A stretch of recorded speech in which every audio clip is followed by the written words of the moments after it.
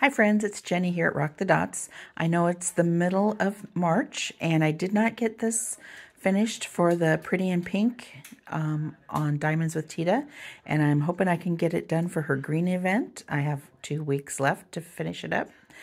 If not, I think there's a little blue. I can move it into April there for her third event in a row.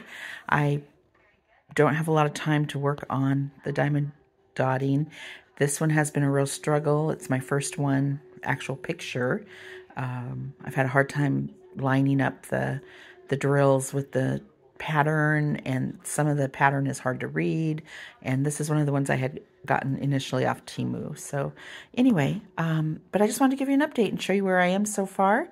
This is kind of, I don't know if you can see any of the sparkle here. Some of the drills are pretty sparkly, but I think it's coming right along. You can see on the side in the white where it doesn't line up and cover the pattern totally, but it's a learning experience, and it should be good when it's done. I may get one of the pink truck pictures from one of the other companies and do that one. But anyway, hope you have a great weekend. Talk to you later. Bye-bye.